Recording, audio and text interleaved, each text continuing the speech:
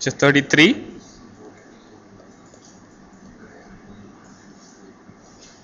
Okay, and guess last week, it's been quite a long time now. I think last Tuesday is when we met last. So let me quickly remind you the kind of things we were looking at last week. Okay, so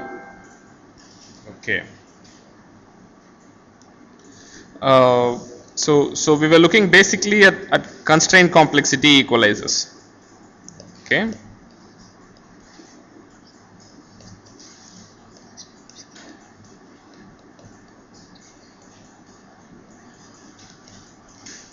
Okay, so if you remember, we initially started with a situation where there was no ISI, and then we went to a situation where you expect ISI.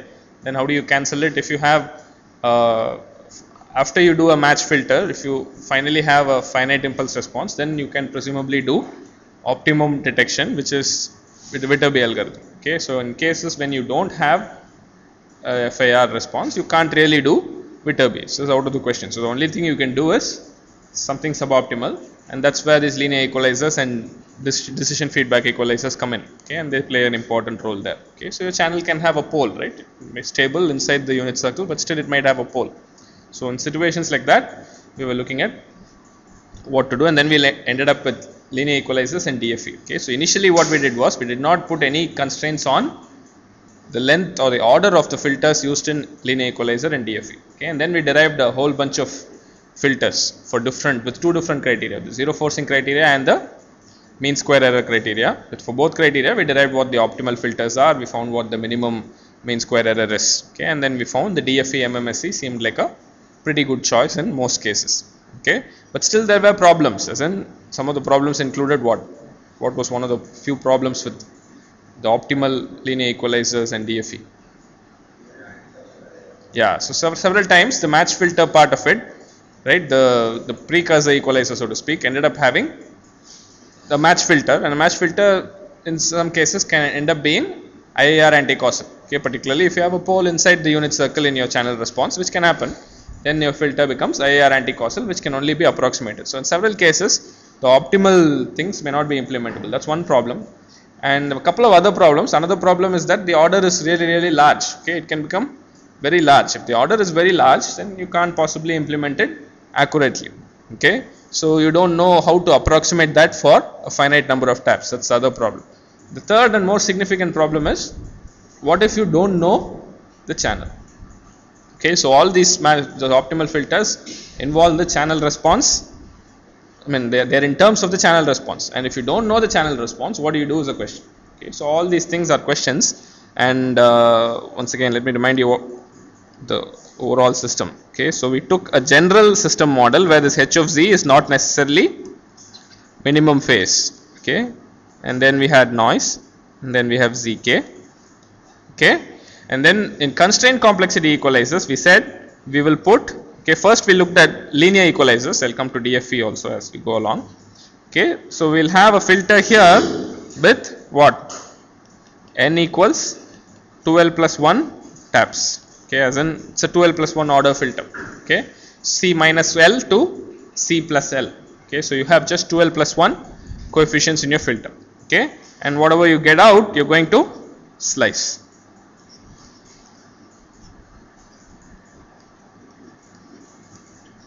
Okay, under this constraint, what is the best possible C of Z I can pick?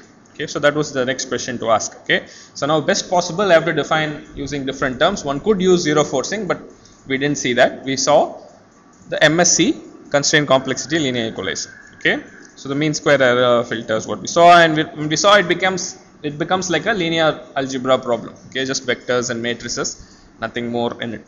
Okay, so to be very specific, you form these vectors C, which is what?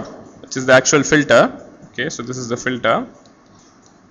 It had coefficients from C plus L to C, I think C minus L to CL. Okay, so 2L plus 1 coefficients, and then I formed the other vector which I call ZK.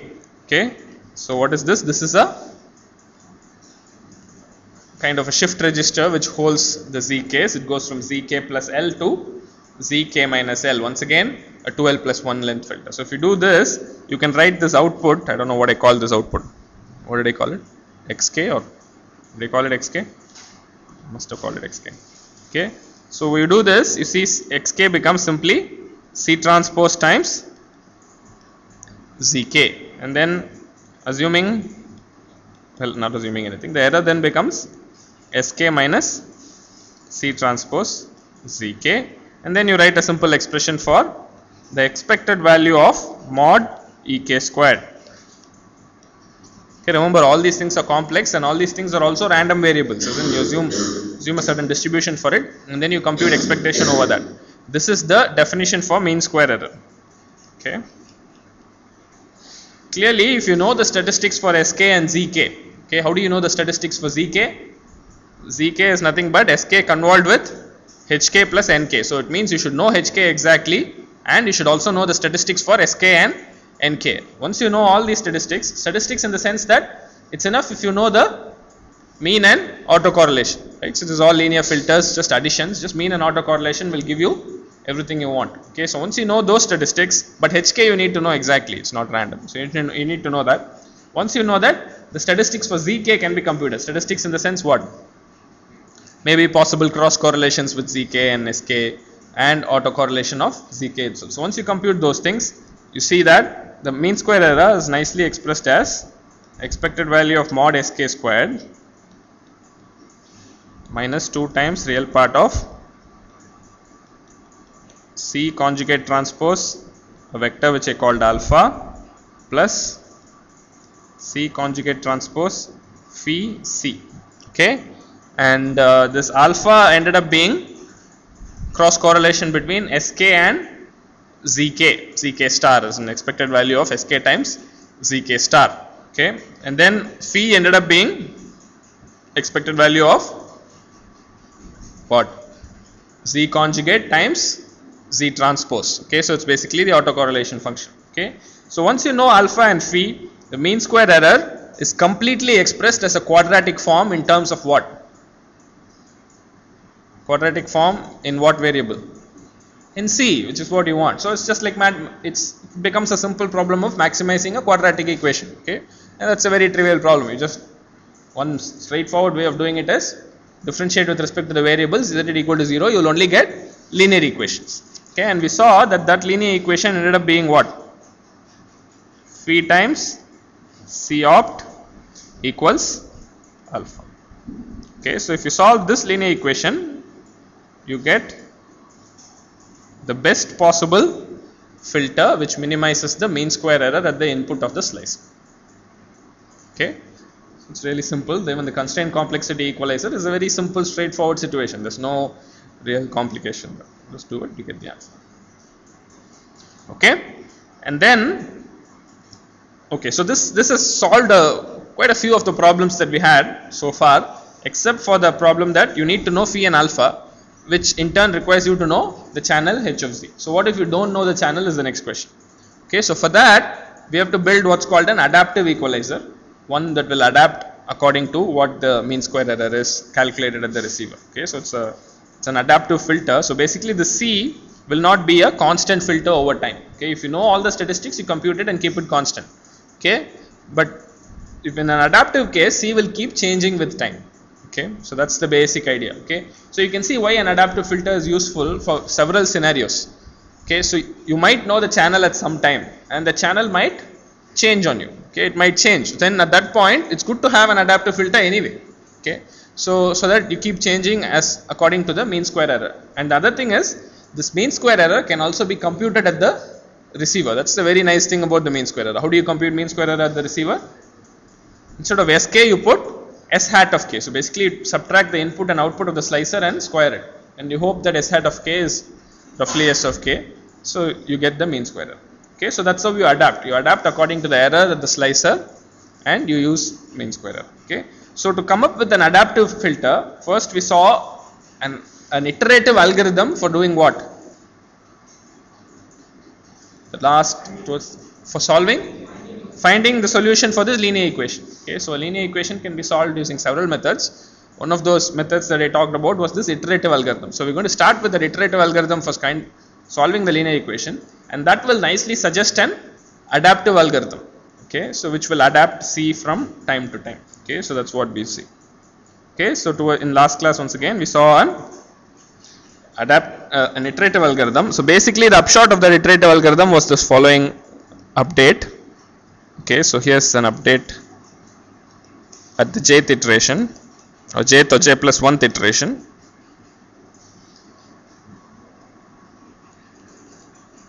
Okay, Cj plus 1 is Cj minus beta by 2, the gradient with respect to Zj, expected value of mod Ek squared. Okay, so you know this MSE is a quadratic form in Cj. Okay, so the MSE at j after the jth iteration, the mean square error will be in terms of Cj. Okay, and then I find its gradient, and then how do I adjust Cj? I move in the opposite direction to the gradient. Okay, so gradient is going to take me towards the maximum, so the opposite direction of the gradient will take me towards the minimum. Remember, all these things are quadratic functions, so they're all well behaved. You don't have to worry about all kinds of maxima, minima here and there. Okay, you'll have only one minimum and you can get there. Okay, the well behaved quadratics, there's no problem there. Okay, so you write this, you get a very simple update equation.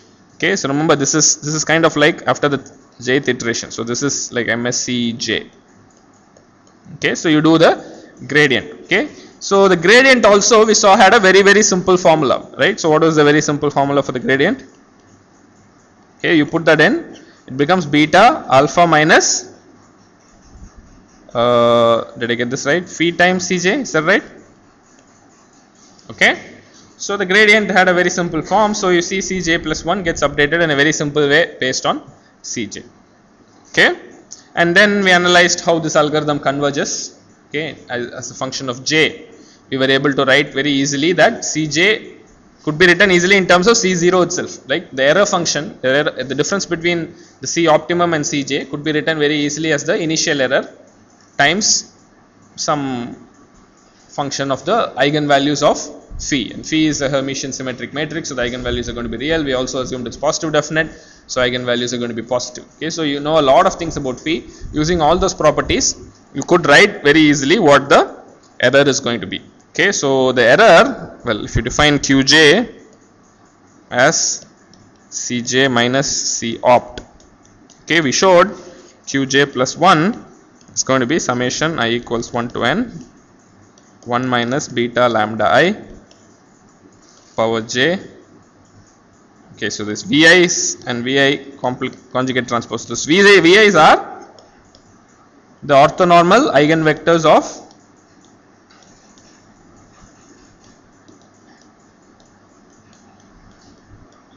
phi. Okay, so it's Hermitian symmetric, so you know it's got a complete set of orthonormal eigenvectors. So you take all that and expand, you can very easily show that this formula will work. Okay, 1 minus beta lambda I power j.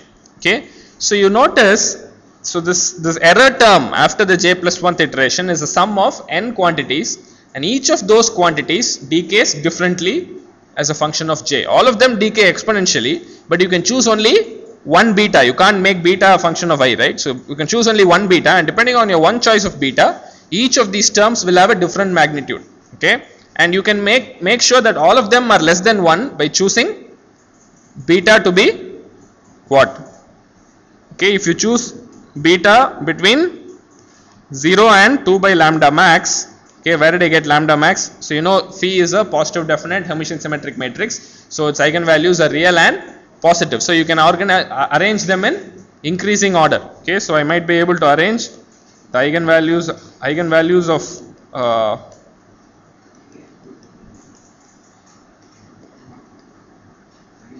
okay, from lambda min to lambda max. Okay, so these are the eigenvalues of phi. Okay, and if you choose beta between 0 and 2 by lambda max, you know for sure that each of these terms will be less than 1 in magnitude. Okay, so all of them will decay. Okay, but still, even if you choose it like this, each of the terms will decay at a differing rate. Okay, so if you want to maximize the rate at which it converges, you have to make some careful choices. All these things can be made. Okay, but I'm not going to go into it. But the only thing I'll talk about is when will the convergence be fastest. Okay, so if all the terms decay at the same rate, then you can pick a beta so that the convergence is fastest. Okay, so if the eigenvalues are all equal, okay, if you have repeated eigenvalues say at 1 or 2 or some such thing, then you can pick one beta and expect that same convergence rate for all your terms. But on the other hand, if your eigenvalues are well spread out from 1 to 100 for instance, okay, then wherever you put your beta, there will be one term which is going to go much slower than the other terms, okay, and that will determine how fast your convergence is, okay. So in general, the statement you can make is speed of convergence depends on the spread of eigenvalues, okay. Speed of convergence depends on spread of eigenvalues.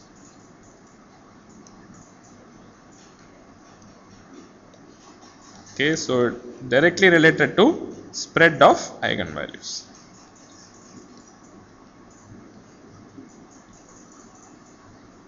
Okay, so that's the first result that we see. Okay, so the next thing is, how do you quickly relate the spread of eigenvalues to some actual channel physical entity as opposed to just looking at it as a matrix. Okay, phi after all is the autocorrelation function of Z. Okay, and then Z can be definitely, the power spectral density of Z can be definitely related to the channel. Okay, so I want to be able to look at the channel response and decide how the spread of my eigenvalues is going to be. Okay, so for this we'll use some results which I won't prove. Okay, the results I'm going to use are the following. One can show that the eigenvalues of this phi will be bounded by the maximum over theta of Sz of e power j theta. Okay, this is my power spectral density, and then the minimum over theta Sz of e power j theta. Okay, this will always be true, and you can show this very easily. This is not a very difficult result to show. Okay, so after all, the autocorrelation matrix comes from the autocorrelation function, and the PSD of the autocorrelation function is the power spectral density. So this is not a very difficult result to show. Okay, it looks difficult, but it's actually very easy to show. Okay, you can use some DFT type arguments and very easily show that this result will be true. Okay, another thing which is okay, so this is the first thing. So when will the spread of eigenvalues be less? Exactly, when the channel is flat. If the channel responds well, this Sz actually is related to two things. What are the two things that Sz is related to? Mod square plus the noise power spectral density. Let's assume the noise power spectral density is flat. Okay, it's not changing with frequency. Then the variation of Sz is completely controlled by the variation in your mod h square. Okay, the channel response. If the channel varies a lot, then your eigenvalues are also likely to vary a lot.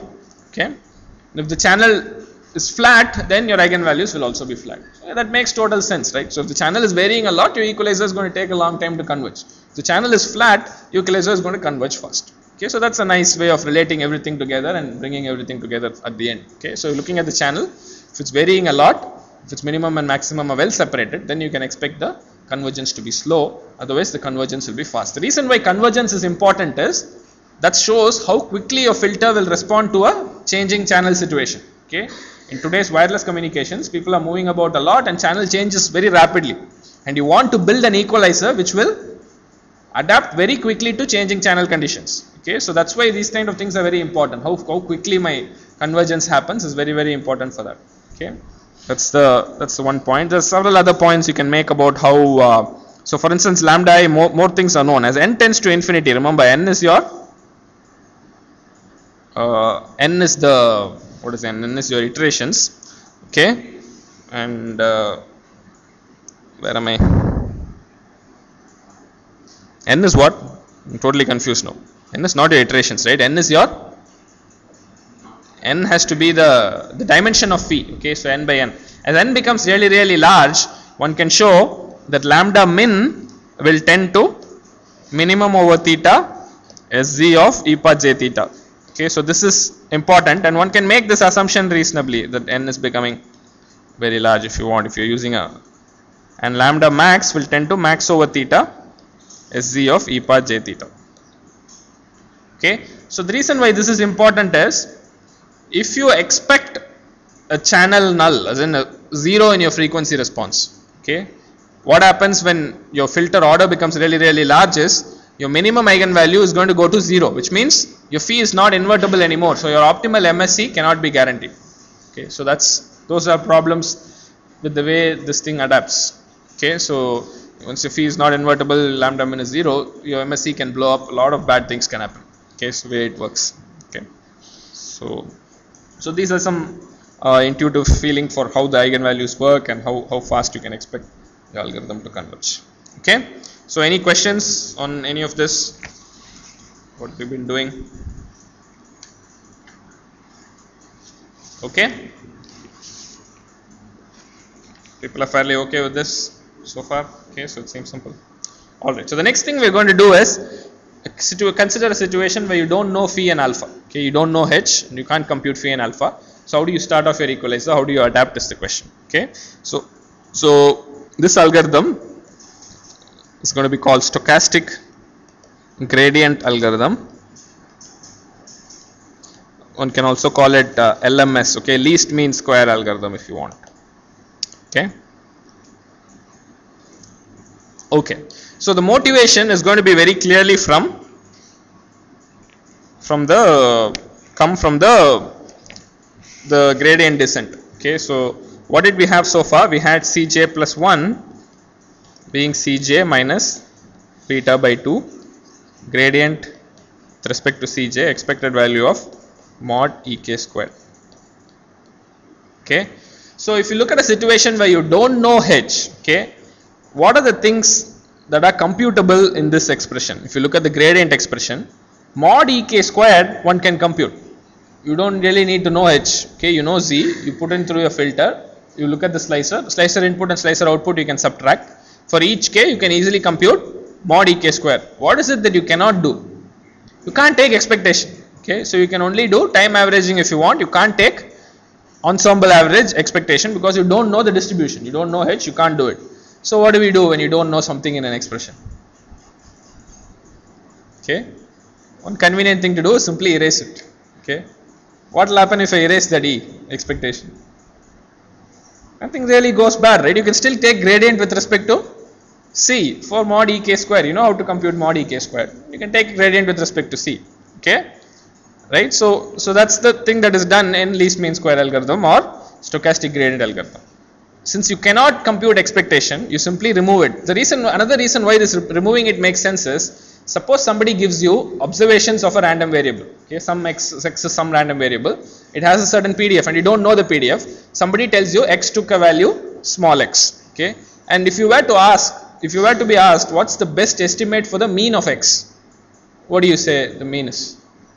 X itself, right? So that will be the best estimate for the mean. You can show it's the least mean square estimate for the mean. Okay, if you're given only one observation of a random variable and you have to find its mean, your best guess is that is the mean itself. Okay, so that's what you're doing here. You're given only 1k and you have to compute mod Ek square, but you have to find its mean. So instead of finding the mean, you're going to say my best estimate is that what I computed itself, and simply erase the expected value. Okay, so that's what we'll do. We'll also do a small subtle change.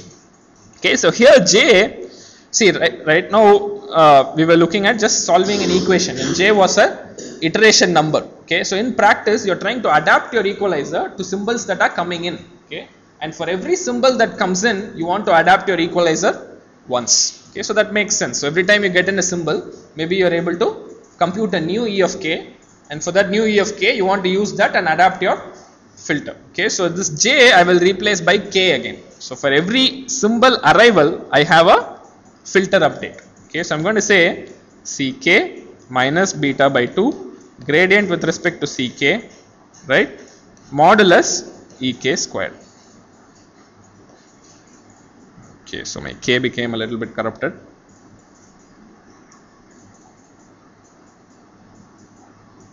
Okay, so this is going to be my stochastic gradient algorithm. Okay, so I take what I can compute as the best estimate of the mean and simply do replace that with the mean. Okay, instead of the mean I use its estimate in the thing. Okay, and also another change I do is, for every time I compute a new e of k, I want to be able to update my filter coefficient. So I think of my iteration number as the symbol arrivals itself. So every time a new symbol comes, I update my filter. Okay, so my iterations are controlled by symbols. Okay, so that's how the whole thing works. Okay, so now this quantity is easy to compute. Just look at Ek. You know what Ek is. Okay, Ek can be written as mod Ek squared, can be written as mod Sk minus C transpose Zk squared. Okay, so you go through the same quantity times this quantity times its conjugate and do the simplification. You will get mod Sk squared minus 2 real part of, okay, so thought I had it very clearly here. Okay, so minus 2 real part of what? C conjugate transpose Zk conjugate Sk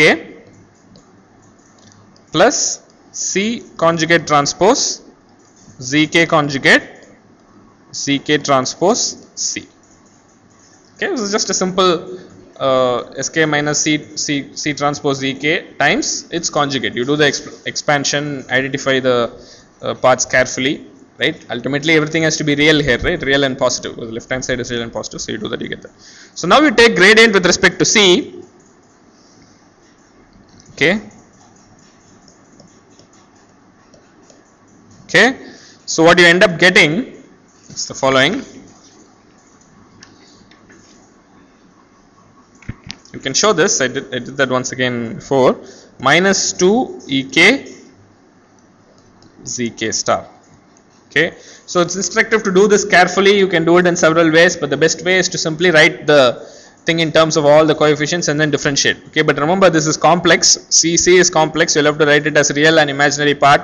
So you'll have a lot of variables and then you'll have to put them together carefully. Okay, so you do all that, you'll get the gradient to be minus 2 Ek Zk star. Okay, so this makes a lot of sense. The gradient is error multiplied by some other thing, right? So you have, so you see why if you differentiate x square, you get x in it. Okay, so it's good that Ek is showing up here. So that's the only point I want to make. Okay, so you go back and substitute it back there, you get a final update as Ck plus 1 equals Ck plus beta times Ek Zk star. Okay, so this is my ultimate update for each k. Okay, so the whole thing works out quite easily. So even if you don't know h, okay, you can start off with a C0 as your initial filter response arbitrarily somewhere. Okay, something that makes sense to you. You pick some point, start off, and then Zk is coming in. You let it through your filter, slice it, look at the output, subtract the output and input. That is your error. Compute beta times Ek times Zk star. Then add it to your filter, previous filter you had, you have a new filter. So how do you choose beta? You have to choose it blindly. Okay, choose it based on some experience. Okay, try a few channels. Like if you do some simulations with some channels, you'll know how to choose beta. Okay, pick it small enough, don't pick it very large. Okay, if going small is not serious problem. Okay, eventually you will converge. But if you pick it very large, you can end up in some kind of complicated situation. Instability can result. Okay, so you pick it small enough, you'll get to converge. Okay, so remember all these things are vectors. Okay, so this is one update equation, but this is all vectors. So let me write it down carefully for you. Okay, so Ck plus 1 minus L, Ck plus 1 0, Ck plus 1 L, right? This is actually the vector Ck plus 1, the minus L2 plus L coefficient, and then for Ck also you have minus L2 plus L. Okay, plus beta times, remember Ek is simply a scalar, the error that you got after the kth symbol arrived. Okay, but Zk star is what? It's actually a shift register type. Z star k plus L down to Z star k down to Z star k minus L. So this is the actual update equation. Okay, so if you want to look at, if you number the rows from 0 to 2L, okay, the last row is 2L, first row is 0. Okay, suppose you take some jth row. Okay, in the jth row, jth element of Ck plus 1 will be updated as Ck plus 1j, Ckj plus beta Ek. If you do the computation, I believe it will work out to k plus L minus j. Okay, so this is how you compute it. Okay, So one can draw a picture. Okay, so I'm going to carefully draw a picture, then show you how this update is going to work. Okay, so let's draw a picture here. So you have S cake going through a channel which you don't know, then noise gets added to it. Okay, so now you have to have a shift register, right? The Z case should populate a shift register of length 2L plus 1. Okay, so how do you make a shift register? You just put a series of D flip flops if you want, or in DSP they are denoted as Z inverse, basically delay elements. Okay, so you put a one sample delay element. Okay,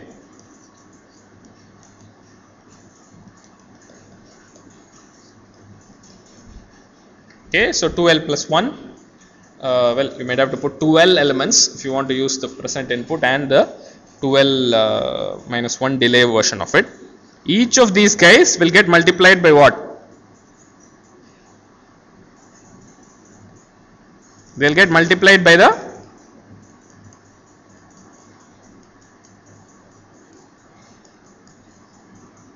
what? This one will get multiplied by Ck minus L.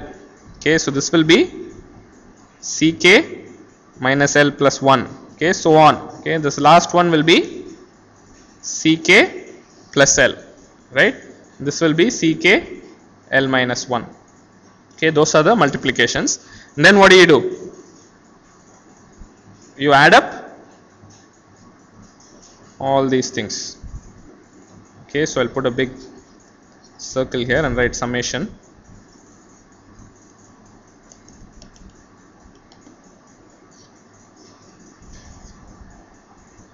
Okay, and then you get what? Here you get Ck transpose Zk.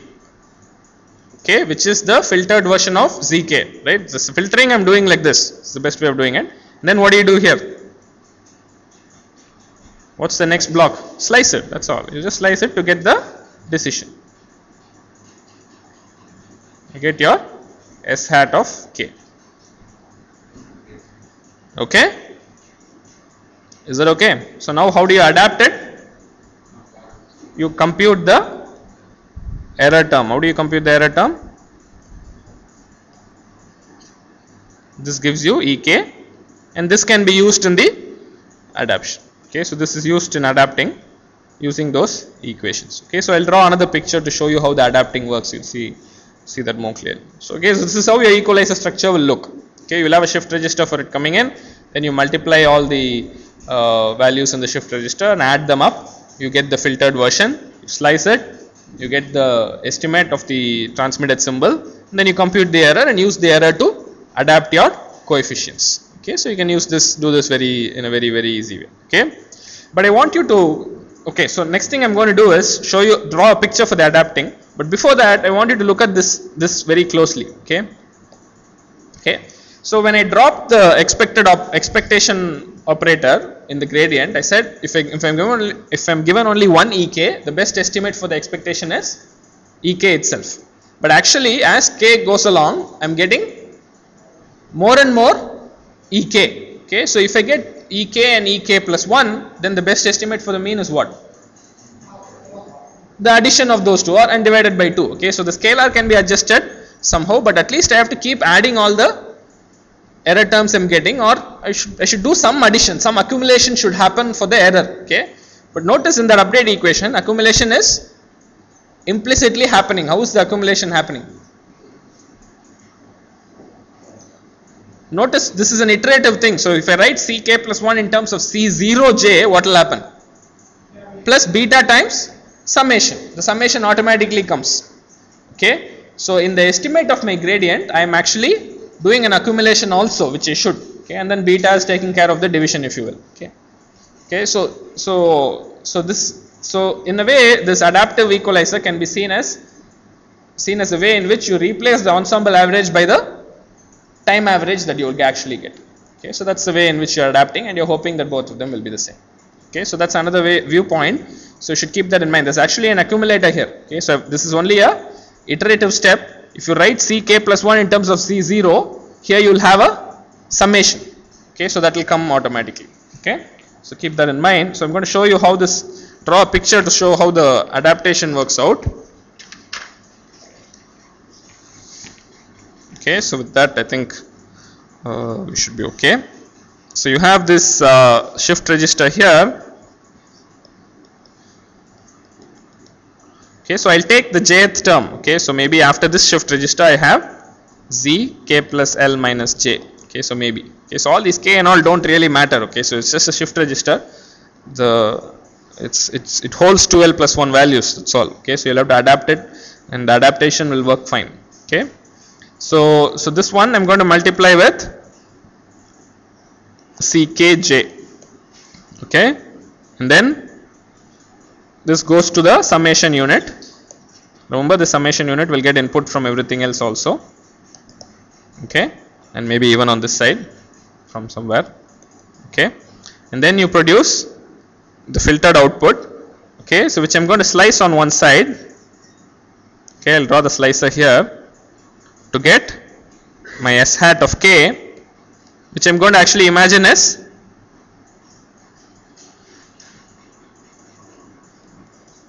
sk for computing the error. Compute the error, and then what do? I have to multiply, well, I have to conjugate this guy and multiply with what? Beta times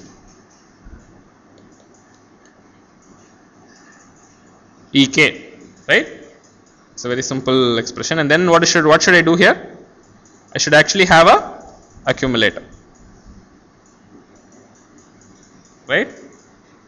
And I get ck plus 1. Okay, so this is an accumulator.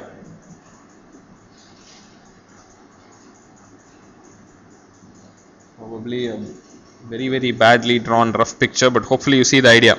Okay, so this is how the adaptive loop will happen. Okay, so all these things, I mean, these are all very digital, implemented in computer, etc., but they all have loops. Okay, so hopefully you see that the loops are there everywhere. Every time there's a loop, what should you be worried about? Yeah, we should always be worried about stability. How quickly will it react to things? How stable will it be? There's always a compromise between those two every time you have a loop, and you have to have loops because it's the only way things will work. Okay, otherwise they don't work in practice. Okay, so and every time you have a loop, you have to be very careful. It's nice and fine to write one equation saying ck plus 1 equals ck plus something, but actually it's causing a loop in your system, and you have to be very careful about how quickly it's updating and how stably it's updating. Okay, so all these things you have to worry about. So usually what people might do in cases where they expect instability is what? They will put some clipping on these coefficients. Okay, so they won't let the coefficients go off to wherever they want. In fact, they might even clip the error. Maybe error is not too much point in clipping. Outside of the accumulator, maybe you want to clip. Okay, so you don't want to let your coefficients blow up too much. Okay, so all these things are additional things you might want to put in practice in some situations where you expect instability. But these loops are unavoidable in any receiver system. Okay, so in fact you have a lot more loops which we will see as we go along. Okay, so this is just the first loop we are seeing. Okay, the error is feeding back into the adapting of the equalizer coefficients. All right, this picture is clear, right? So it's a very simple enough picture, but hopefully it's clear for people. Yes. I'm sorry. Oh, so you want to show the convergence? Okay, so I was not planning to do it. If you can see the corresponding section in Barry, Lee, and Messerschmitt. They have some study of convergence, but I didn't think it was nice enough for me to present in the class. Okay, so but you can study convergence here also. Okay, like you did before, you will study convergence and you can show that it actually works. The best thing for me, convergence here is if you go to the lab that we are doing, and you actually implement this will work. So for most channels it will work. I've actually done this. I know it works. So this really works. Okay, but yeah, so you have some trouble once in a while when the channel is changing, and in some cases your coefficients might blow up. If things don't work properly, things might go wrong. All those things will be there, but it works. Eventually it works. You can play around with it and it works. That's the best way of doing it. Okay, so I think this is a good point to do a summary of all that we have done and give you a brief look into what more is there. So maybe the should I do? What should I do? Okay, so let's okay, oh, I should do DFE. Okay, I'm sorry. So how do you adapt the DFE is the next question. So far I've only done linear equalizer. Okay, so you might say DFE also. Yes.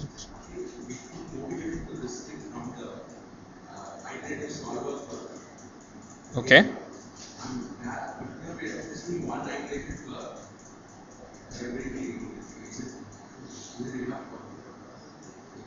Okay, so the question is, we motivated this by solving the linear equation, and there it seemed like a complete thing with all the data taken into account, etc., etc. Okay, that's because you had an ensemble average to find phi and alpha.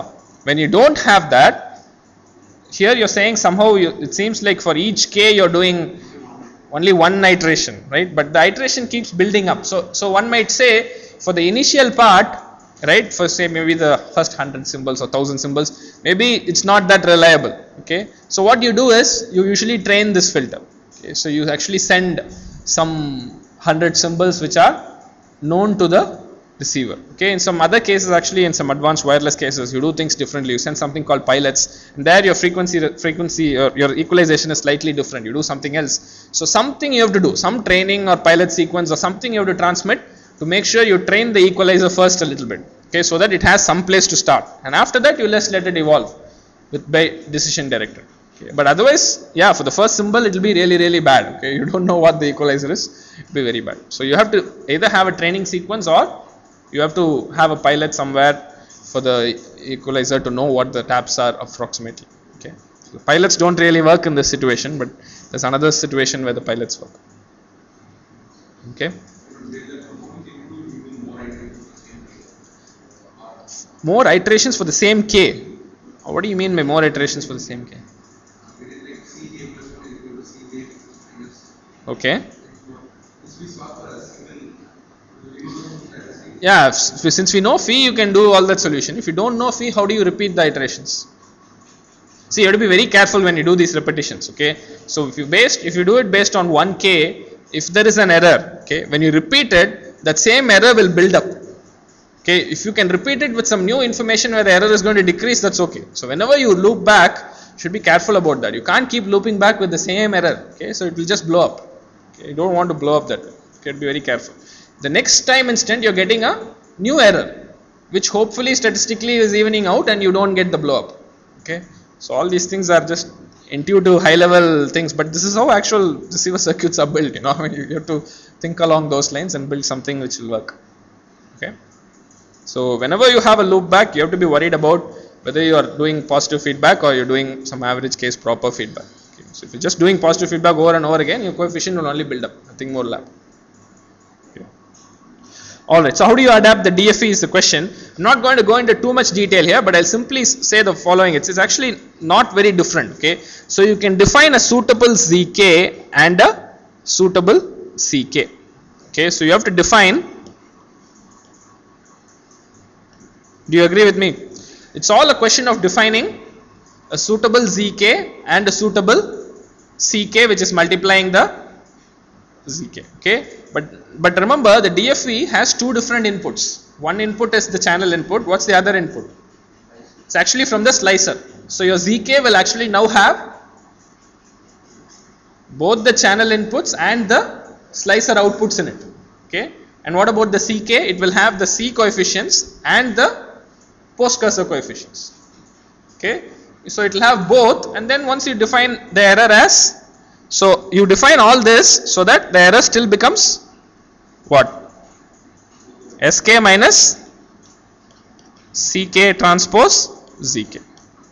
Okay, you define so that this version is satisfied. Okay, once you do this, the adaptation is exactly the same. You can't do anything else. Okay, you simply do beta times EK times Z star K. That's what you do.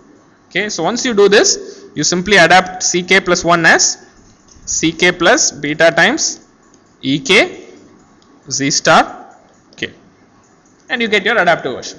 Okay, but remember ZK has to be very carefully written. So one way of doing it is the following. So CK in this case will become what? Remember your DFE, we picked the precursor to be strictly, no, actually it was anti-causal, 0 and minus only, okay, and the postcursor was strictly causal, okay. So if you write your CK, you will get C, I think minus L, so on down to C0, and then you will have D1 all the way to, I don't know, I think I put DM, okay, some such thing, I don't know what I used for the order, okay. So remember what the DFE is. DFE is going to be C of Z and then slicer inside and then a D of Z here, right, and then there's going to be a plus minus here, okay. So this we chose as what, summation Cm Z power minus M. M went from 0 to, well, M went from minus, I don't know what I picked. I'm going to say minus N to 0, okay. So D of Z I said is going to be summation Dm Z power minus M. M goes from 1 to, so I'm going to say capital K, okay. So this is how we picked. So this is going to be C minus N to 0 and D1 to D capital K, okay. This will be your actual CK. So what will your ZK be? If you want the output here to be CK transpose ZK, what will your ZK be? It's very easy to write down. It will be ZK plus N all the way down to ZK and then what? S hat K minus 1 all the way down to S hat K minus capital K. Is that clear? You simply write it in whatever way you want so that the error becomes Sk minus Ck transpose Zk. The input to the slicer should always be Ck transpose Zk. So you choose suitable vectors Zk and Ck such that the input to the slicer becomes Ck transpose Zk. So once you write it that way, there is no problem. And then you can just adapt it the exact same way as you want. So DFE, linear equalizer makes no difference. Okay. Well, actually it makes a difference. DFE you expect to be perform better than the MSc linear equalizer, right? So it will be slightly better in several cases. Okay, so one might want to do DFE as opposed to linear equalizer in practice. Okay, but the adapting and the method is basically the same. You have a loop which adapts your coefficients, and the input to the loop is the error always. Okay, but how you compute the error varies depending on what structure you have for the equalizer. Okay, so other than that, it's exactly the same. Okay, so that's the DFE. And so one thing we did not do is we did not derive the DFE for the constraint complexity case. Maybe I'll give you an assignment for that. So that will take care of it. Okay, so I think the quiz is coming up on Monday. Okay, and I want to spend the rest of the week solving problems from the tutorial sheets. And tomorrow we have a class, right? And Wednesday we have a class. So we have two classes, and then Thursday is a holiday. Okay, so I would ideally like to meet on Thursday as well. Okay, so hopefully on Wednesday we'll see how we are doing, and based on that we might want to meet on Thursday as well, maybe for 1 hour or 1.5 hours, and do some more problems. Okay, so the rest of the week will be problem solving, and Wednesday afternoon we'll have an exam on the 6th tutorial sheet. Okay, so those of you who want to write can show up on Wednesday afternoon for that. So the 6th tutorial I won't do till Wednesday. Okay, so I'll do it only on Thursday or something. 4th and 5th is what we'll solve tomorrow and day after. And if you really want to get anything useful out of it, please try to solve it ahead of time. At least see the problems. Make sure you know what the ideas are behind the problem before you come for class tomorrow.